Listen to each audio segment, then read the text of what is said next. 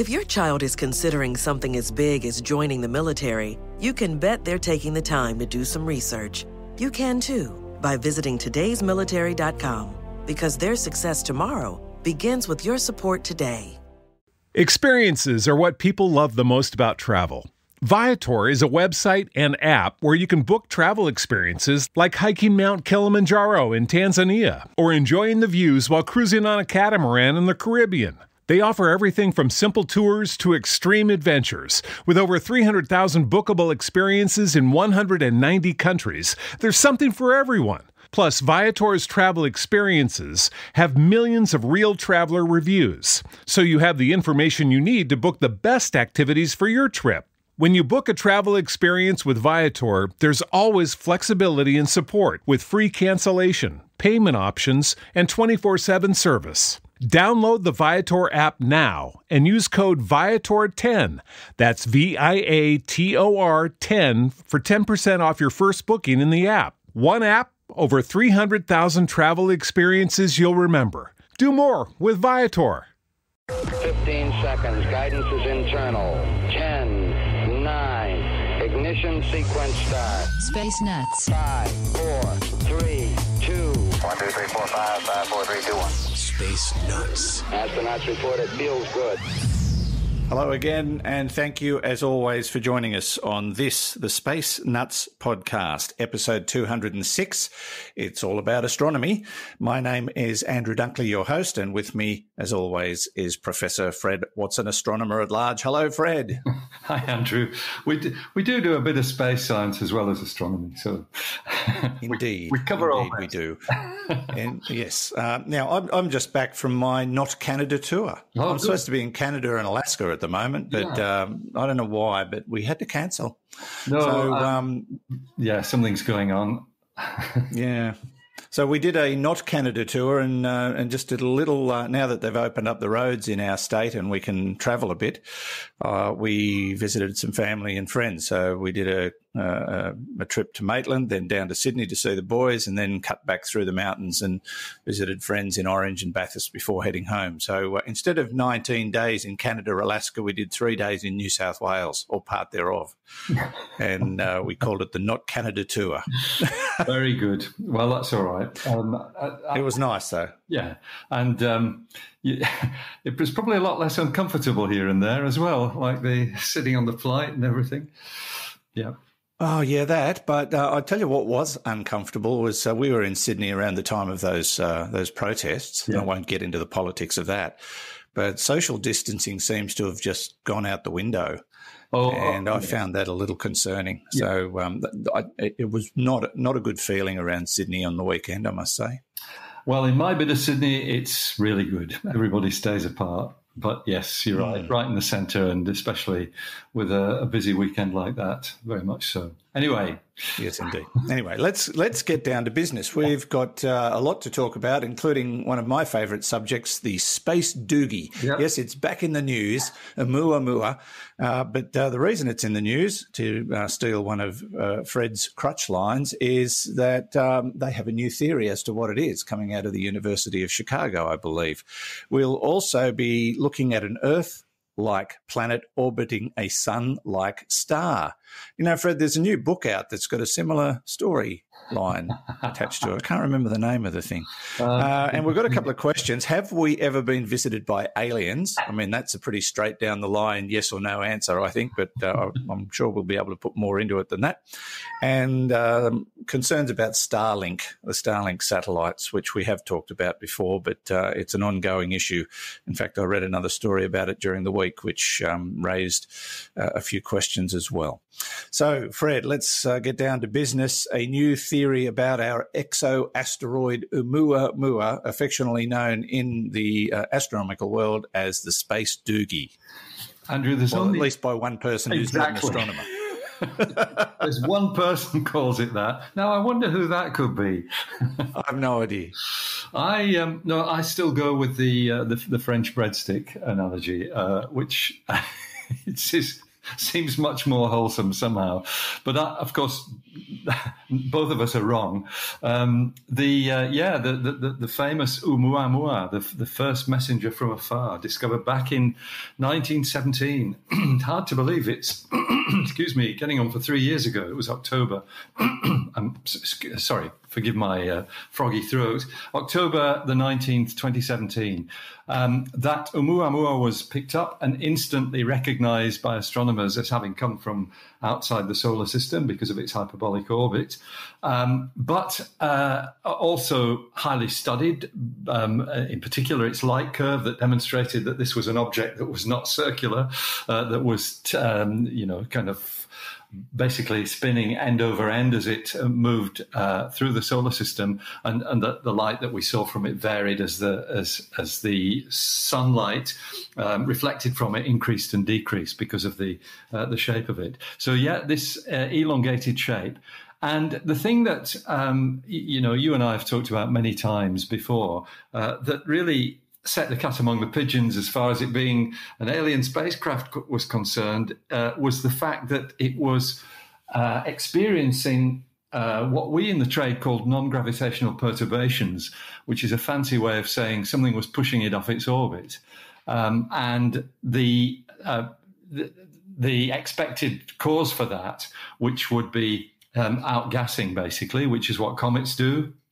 As the ices melt as they get near the sun, or the ices sublime as they get near the sun, that outgassing will change the orbit of something. So everybody looked very closely for signs of either dust or gas coming off this thing, and none were found. It was simply a spot of light. So that led to the idea of alien spacecraft. And of course, the world's radio telescopes beamed in on it and nothing was heard. So it's probably only 2 people in the world who think it's an alien spacecraft. You might be one of them. I'm not the other. So theories have abounded. And in fact, you and I think, have talked about most of them. I think, Andrew, you and I have spoken more about Oumuamua than anything else. And it's just so that you can get that line in at the beginning. Absolutely true. Although I think black holes probably are the number one topic on Space Nuts. That's right. Yes. Okay. All right. Let's put it this way. Any other object in the solar system, even though it's probably, it's heading out of the solar system because it's not a permanent member. So the theories for what it was or what it is basically usually involved an asteroid from another solar system, maybe one that has undergone a collision and hence it's been flung out of the solar system. There was a story I think we covered a few weeks ago which suggested that maybe what we were seeing here was the result of a collision of 2 planetesimals. These are the building blocks of planets in another solar system, because there's some evidence that the debris of that might be shard-like, might be this sort of shape. And so I think we confidently came to the conclusion that's probably what it was. But now there's another conclusion for us to come to. And I like this one very much because it gets right. Sorry, go ahead. No, I'm just interested to know what it is. Okay, sorry. It gets right to to a fundamental level in astronomical, maybe the science of the way solar systems evolve. It goes right back to the beginning, because we know that star formation regions are often associated with what we call giant molecular clouds. These are giant clouds of molecular hydrogen. So hydrogen atoms join together to make H2, the hydrogen molecule, the most common molecule in the universe. It's everywhere. And these giant molecular clouds are very significant items within our galaxy. As I said, they're associated with star formation. So what has been proposed is that this object, Oumuamua, actually comes from one of those. And indeed, the idea is that you've got molecular hydrogen, perhaps in the core of one of these giant molecular clouds, which is so cold that the hydrogen has solidified. And so you've got, as the lead author on this on this paper said he described it as a frozen iceberg of molecular hydrogen. That's Daryl Seligman, who's actually I think he might be at Yale, but he's on his way to the University of Chicago. He says this explains every mysterious property about it. And if it's true, it's likely that the galaxy is full of similar objects. So what it explains... Okay. Go on. So in terms of a normal asteroid, which is sort of dust and ice, this is a completely different animal. Totally different. Nothing to do with planets or collisions of planets, but basically something that is spilled out of a giant molecular cloud, maybe by a collision between two of these things. The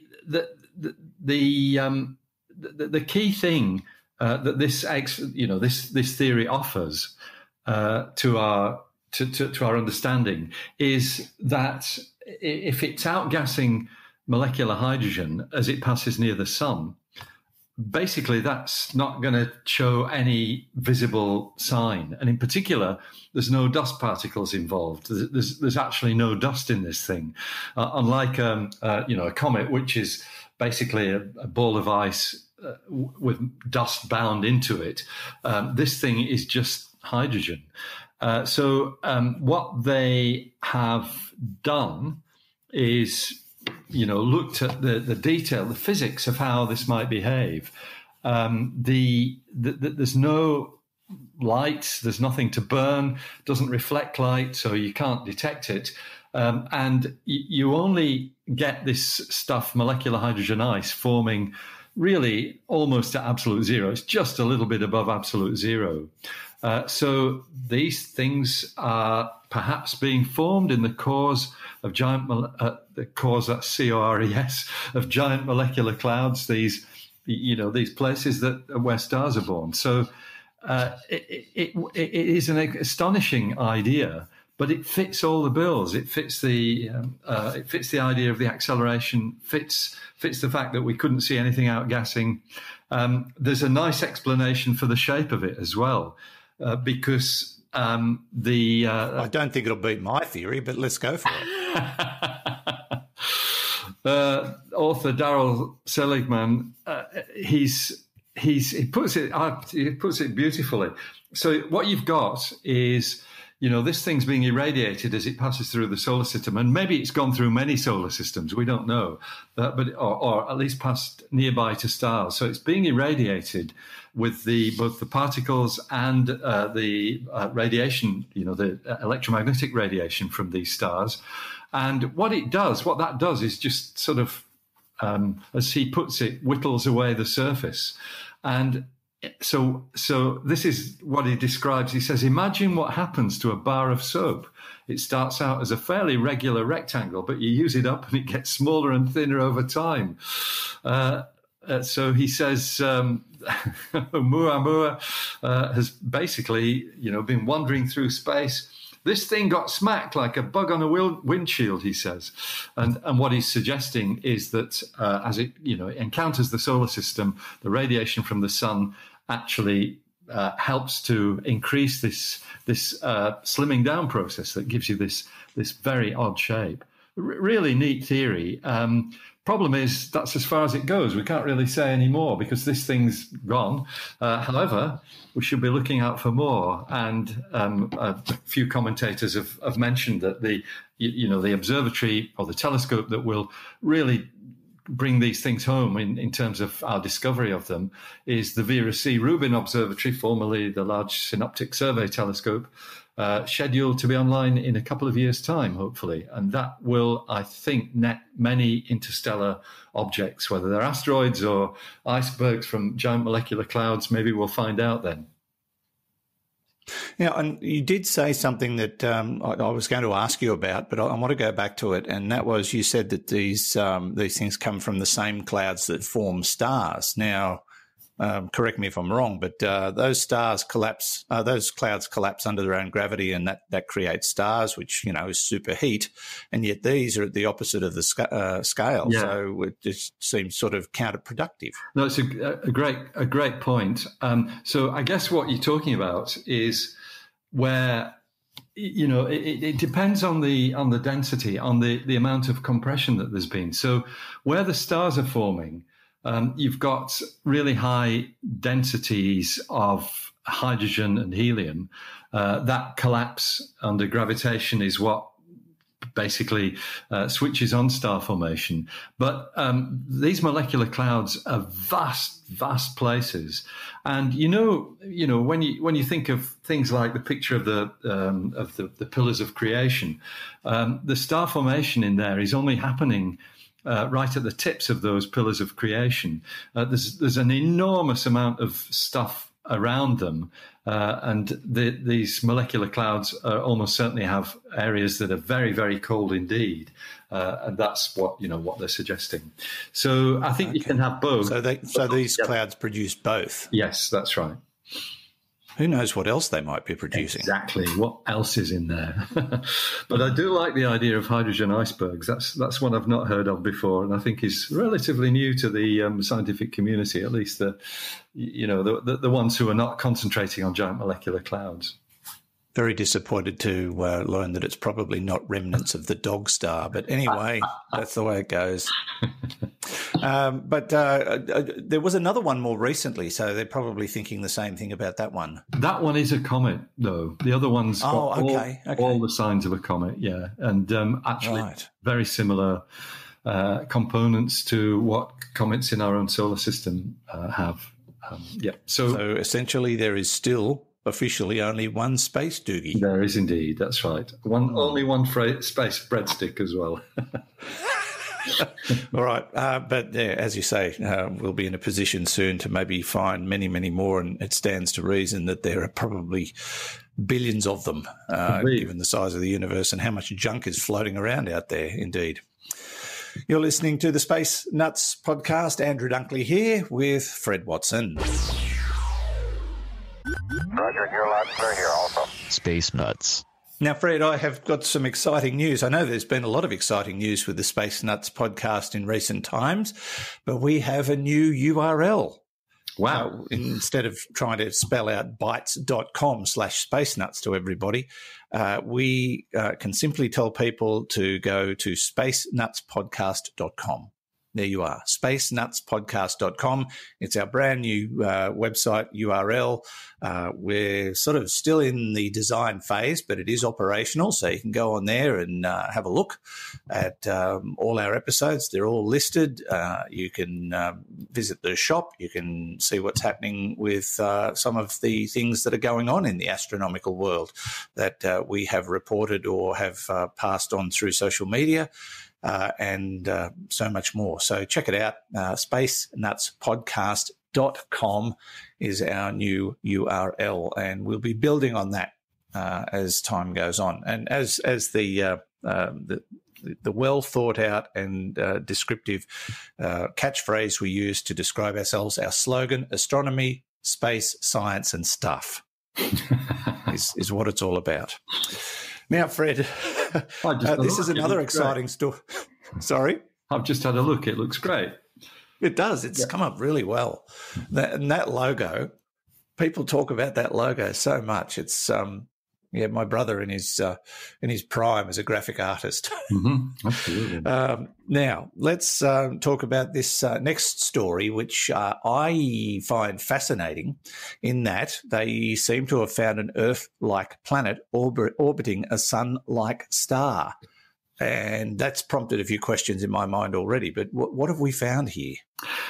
Exactly what you said. Yeah, this is a sort of fairly well-known planetary system, extrasolar planetary system called Kepler-160, discovered by the Kepler spacecraft. For, I think, 6 years or so, it's been known that Kepler-160 has two orbiting planets, which are Kepler 160b and Kepler 160c. That's the normal nomenclature, which are actually much closer to Kepler 160 than the Earth is, and they're bigger planets, and they would be very hot. Really, not any kind of place where we might think, well, here's an analog of Earth. But another one's now been found that looks very promising as a pretty good analog of our own planet. So the first thing to know is that unlike most of the stars which we know have planets around them, Kepler 160 is a sun-like star. It's the same class, probably very, very similar surface temperature to the sun, maybe just a smidgen more. But it's not a red dwarf star, which is what most of the planetary hosts that have been found so far are. And the reason for that is it's easier to find a planet going around a red dwarf star because the star's small, and as the planet crosses in front of it, it produces a bigger dip in the light output of the star. Red dwarf stars are slightly peculiar, though, because even though they're cooler and smaller than the sun, they've got much more active surfaces. So lots of tangled magnetic fields, solar flares that make ours look fairly tame from the sun. And people have, astrobiologists have worried that this might rule out the idea of any life forms evolving on the planets of red dwarf stars. So that's why the idea of an Earth-like-ish planet, and I say that because it's thought to be almost twice as big as the Earth, about 1.9 times bigger than the Earth, but it's orbiting a sun-like star, and the critical thing, as you kind of hinted already, it's orbiting in the Goldilocks zone of the star, the habitable zone. In fact, its year is not very different from ours. Its year is 378 of our days. So that is, that makes it really interesting. It's likely to have a similar surface temperature to our own planet. In fact, I think I saw one suggestion that on average, it may well be about an average temperature of 5 degrees Celsius, which is actually lower than ours. We sit with an average surface temperature of 15 degrees. But 5 degrees, we're still above freezing, and, is interesting from an astrobiology point of view. Yes, indeed. Yeah. I imagine the gravity would be a fair bit different. Would that be the case? Right. It would be probably be higher.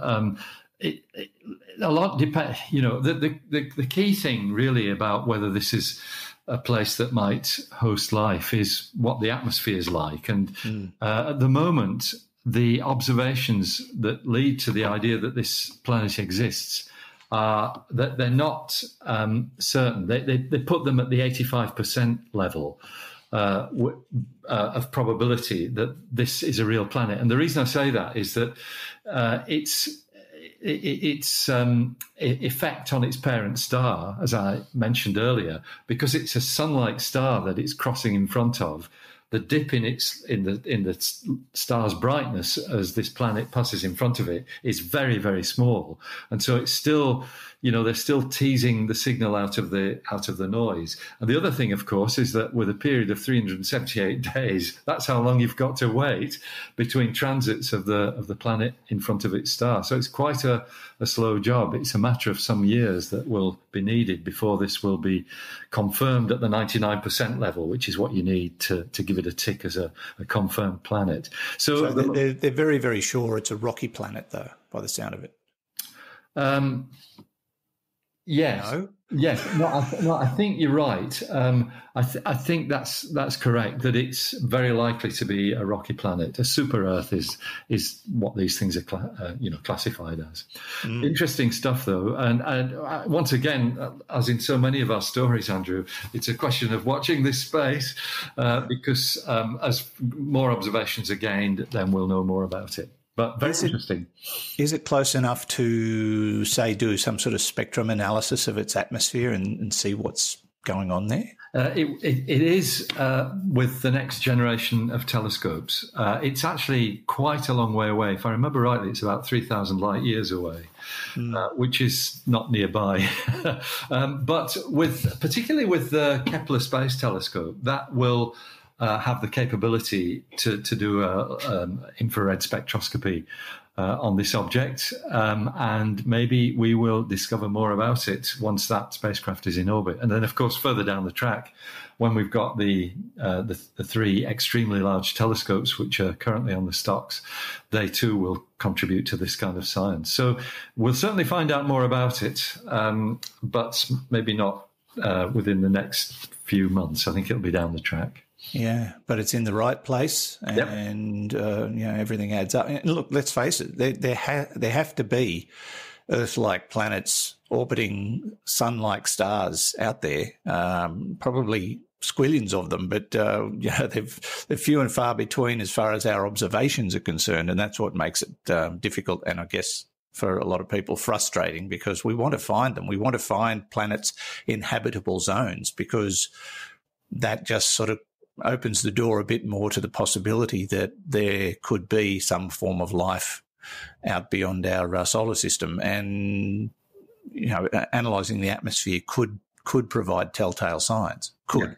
Yeah, exactly. That's what we're all looking forward to.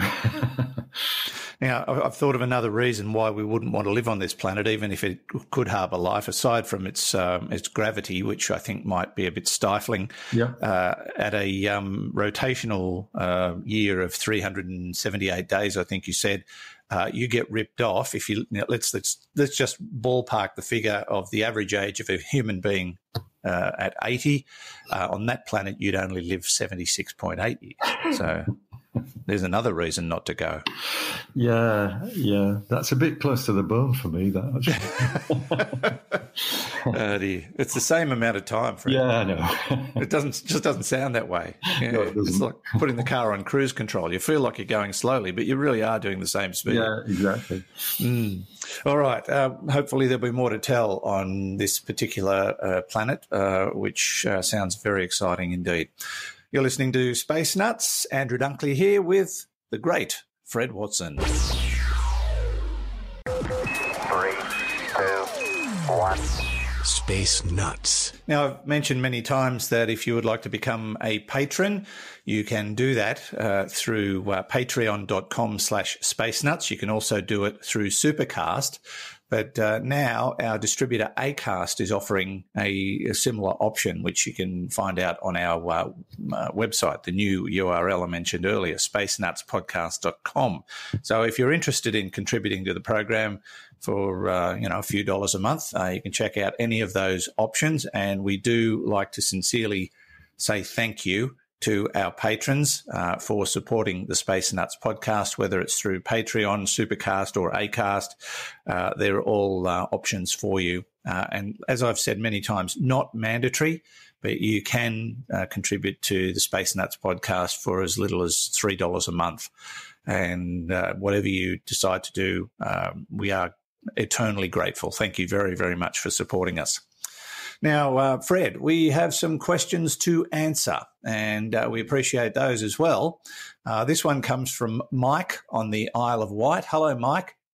I've only recently discovered your podcast, and he's still listening. It's just amazing. And I think it's great. A sensible mix of humour and fact. A great listen. Isn't that nice? Now, my question is, why didn't the professional astronomy community react earlier to the protest about the likes of Starlink, when, as far as I understand it, the intentions were known back in 2015. It's all a bit late now to start decrying it. As an amateur astronomer or astrophotographer, I think, I'm used to having to dump a few images of a session due to satellites, but in the near future, I might find myself dumping more and more. And it's a depressing thought. All the best. Keep up the good work. He's brought a very interesting point up, one that you and I have discussed before, in that these satellite launches are just filling the sky with thousands of satellites. And yes, are we going to face that problem? I know astronomers are certainly very much concerned about it. We are, that's right. But Mike makes a really good point. Why didn't the professional astronomy community react earlier to protest about the likes of Starlink when, as I understand it, the intentions were known back in 2015? So I've basically looked for whatever message that was in 2015. And you're probably right, Mike. There was probably an announcement from SpaceX, because these things do tend to happen. But somehow that did not filter through to the astronomical community. So we were all taken by surprise when the first batch of 60 were launched late last year. Was that right? That's when it was, November, I think. It really has become a big issue in terms of light pollution, as you're experiencing yourself as an astrophotographer.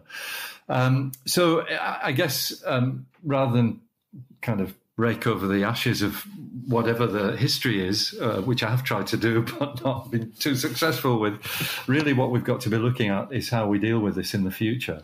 And the good news is that SpaceX are engaged with this problem. They realize that there is an issue here. They themselves have said that their satellites are brighter than they expected them to be.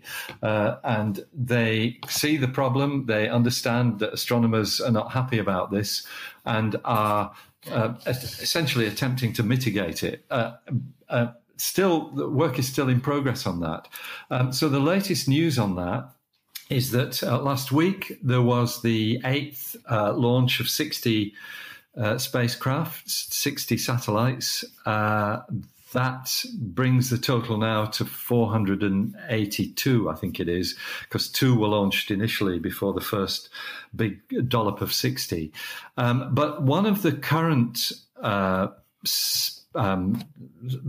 of 60 satellites has been fitted with a sort of prototype sun shield. So it's a sort of visor that basically is aimed at reducing the light that's falling on the spacecraft, so you don't get this bright reflection. And as I've said, the mission last week included one of these Starlink spacecraft equipped with a visor to see what happens. So they will actually, if that works, it's SpaceX's Vice President of Satellite Government Relations, Patricia Cooper, who I think has figured quite largely in this discussion. She said that once they get the current design of spacecraft out of the way, and there are 80 more to come, then all the spacecraft will be fitted with these sunshades if they work. So they are working on it, and that's all good news. It's still not the ideal situation. There have been a number of times, and you and I think have spoken about this too, Andrew, a number of organisations, including the International Astronomical Union, the European Southern Observatory, have basically put out statements about this. They've done calculations that show exactly what the effect will be, and it's the wide-angle telescopes that are at the biggest, the wide-angle imaging telescopes that are at the biggest risk. The most prominent of those is one we've already mentioned in this episode of Space Nuts. That's the Vera C. Rubin wide field telescope, which will come online in a couple of years. But the amateur world also uses wide field imaging telescopes, so it is going to be a problem for for astronomers like Mike, and we will just have to learn to live with it. I think it will be great if the sunshades actually do the job. Can I just add a little postscript to this story, Andrew, which is not really about the issue in hand, but I like the fact that, and this comes from a sustainability viewpoint, the recent launch, the launch last week of the latest batch of 60 Starlink satellites, was using a booster, a first stage, that had already flown 4 times. So it's had its 5th mission and landed successfully, not on the barge, which is called Of Course I Still Love You, it landed on the barge called "Just Read the Instructions." These are the drone ships that Elon Musk's organization uses to capture them back. Yeah. And just, I think we spoke about this a couple of weeks ago, but the rocket that was used to launch the Demo 2 into orbit, the Crew Dragon with Bob Behnken and Doug Hurley on board, that was a brand new one. It hadn't been used before, which is probably a good thing. Yes, indeed. A couple of other things about this before we end the story. One of the other aspects of this that I suppose could be raised is space junk. And one of the interesting aspects of this is that they've already considered that. And apparently, according to their website, at the end of life, the satellites will use their onboard propulsion system to deorbit over the course of a few months. And in the unlikely event the propulsion system becomes inoperable, the satellites will burn up in Earth's atmosphere within 1 to 5 years, significantly less than the hundreds or thousands of years required at higher altitude. So they're designed to self-immolate and not become a problem in orbit. And these are in low Earth orbit, about 550 kilometres. So they are designed to sort of not stay up there and cause problems, which is a very, very good thing, just in case people were wondering. And, of course, the reason they're doing all of this, Fred, as you and I have discussed, is to deliver high-speed broadband internet to locations where access has been unreliable, expensive, or completely unavailable. So there are good reasons behind it, but with the number of satellites they're putting up there, of course, there are issues and concerns, which is what has been raised in the question we got. So, Mike, hopefully that covers some of the issues. It might be one where you just have to grit your teeth and get on with it, by the sound of things. Now, Fred, sorry, you were saying? Just with the mantra, Mike, you are not alone.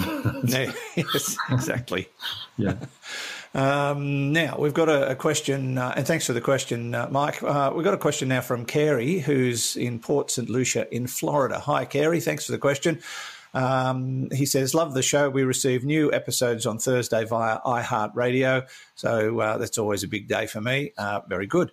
As much as I enjoy Ancient Aliens on the History Channel, it seems highly improbable that laws of physics as we know them allow so great a distance to be travelled by space travellers, unless you're writing science fiction books where those questions are just open-ended, you don't have to answer them. Fred, do you think it's possible that we've been visited by aliens? Well, yeah, it is possible. Not probable, but it's possible.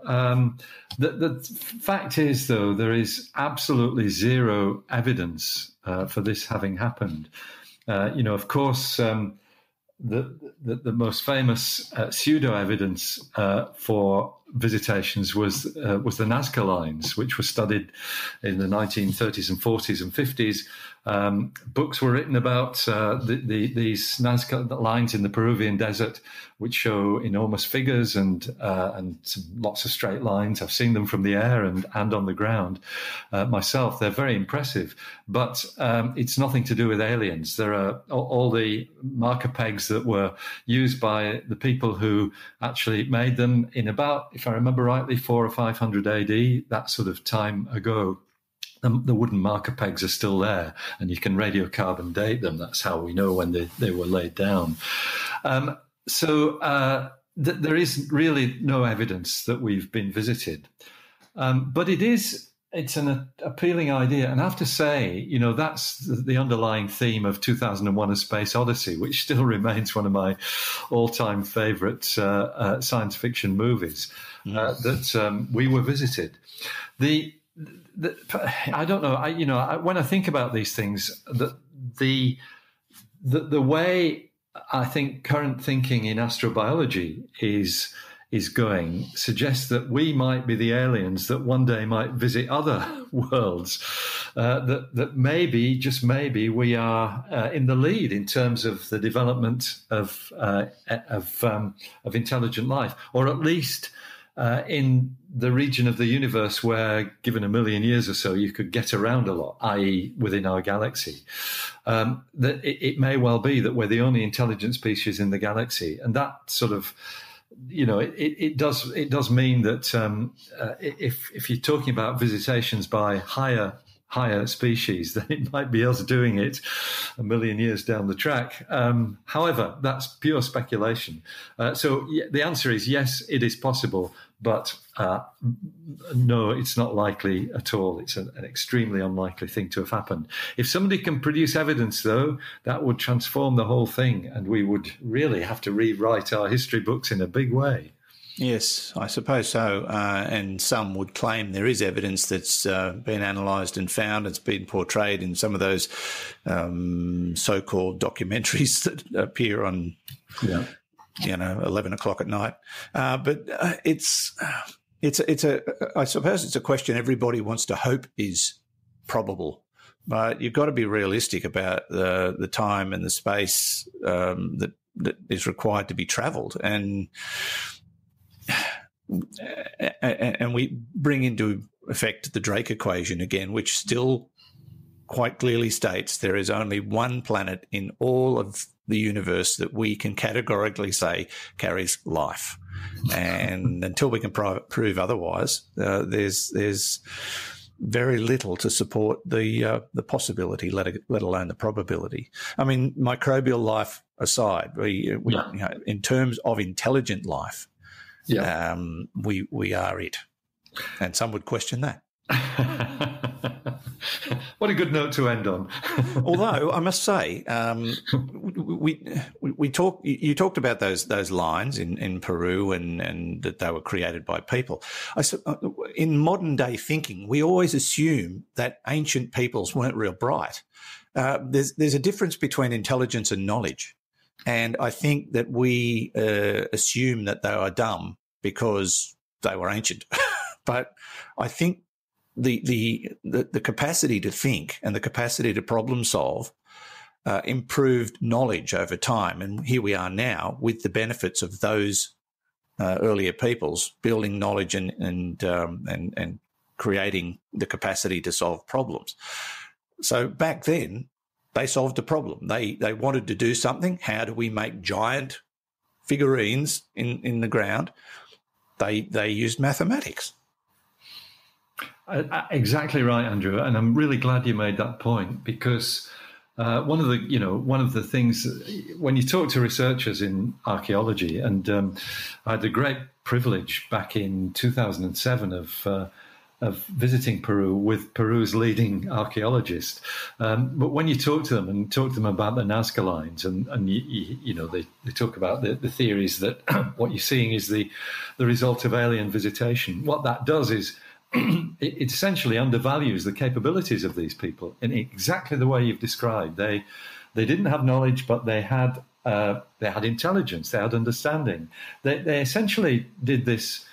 They probably drew the figures out on much smaller, either in the ground or on paper or wood or something, and then used effectively a pantograph, a gigantic pantograph, probably made with pegs and string, to recreate them as giant figures. And it was all about encouraging their shamans as they soared through the sky in their intercession with the gods. It was very much based on that kind of philosophy. Really, really interesting stuff. But nothing to do with aliens.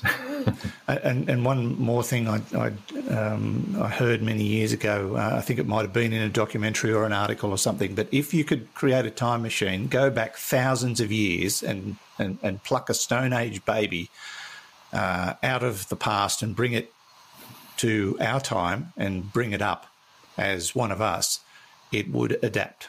Yeah, it would be capable, as capable as anyone else of living in this society. So it's all about knowledge. It's not lack of intelligence. That's right. And you just got to look at the young children of today and how they adapt to the technology that's been created in such a short period of time. They have no issue at all. We are very adaptable and clever creatures, and we absorb knowledge like sponges. It's fascinating. When you really look into it, it's just amazing what we've achieved and what we're capable of, and who knows where it's going. I mean, we're just on the cusp of the technological revolution as far as I can tell. Who knows what the world will be like in 100 or even 1,000 years. It's just... it's exciting, but we won't be around to see it, Fred, unfortunately. But, well, we'll try, but at this stage, no. But, it makes for a good, morning tea discussion at the office, I reckon. We're going to have to wrap it up, Fred. Thank you so much. Great pleasure, Andrew. Good to chat, and we've covered some great topics today, and look forward to doing the same thing next week. Take care, Andrew. Look after yourself. You too. Thank you so much, Fred. Fred Watson, Astronomer-at-Large. And I do encourage you to jump online and record your questions. We love getting the audio questions as much as we enjoy getting the written ones, but we do love to hear your voices. So don't forget to hit the recorder when you visit our website and record your questions. spacenutspodcast.com is our new URL. While you're there, you can visit the Space Nuts shop. And I'd also encourage you to talk to each other through the Space Nuts podcast group on Facebook, or follow the Space Nuts page, or any of our other social media platforms, Instagram, YouTube, etc. But that's it for another week. Thank you for listening in, and we look forward to your company next time on another edition of the Space Nuts Podcast. Space Nuts. You've been listening to the Space Nuts Podcast. Mission complete, Houston. Available at Apple Podcasts, Google Podcasts, Spotify, iHeartRadio, or your favourite podcast player. You can also stream on demand at Bytes.com. This has been another quality podcast production from Bytes.com.